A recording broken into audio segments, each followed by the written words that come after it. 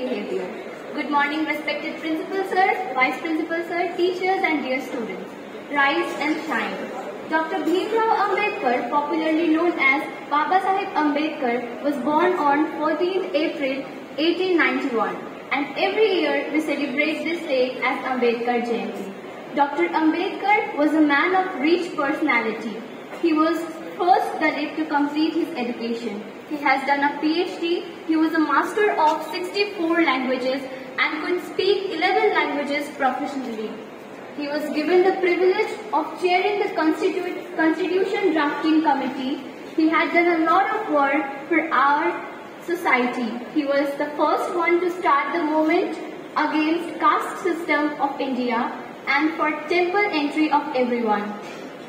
He had changed his religion from Hinduism to Buddhism because Hinduism had perpetuated untouchability.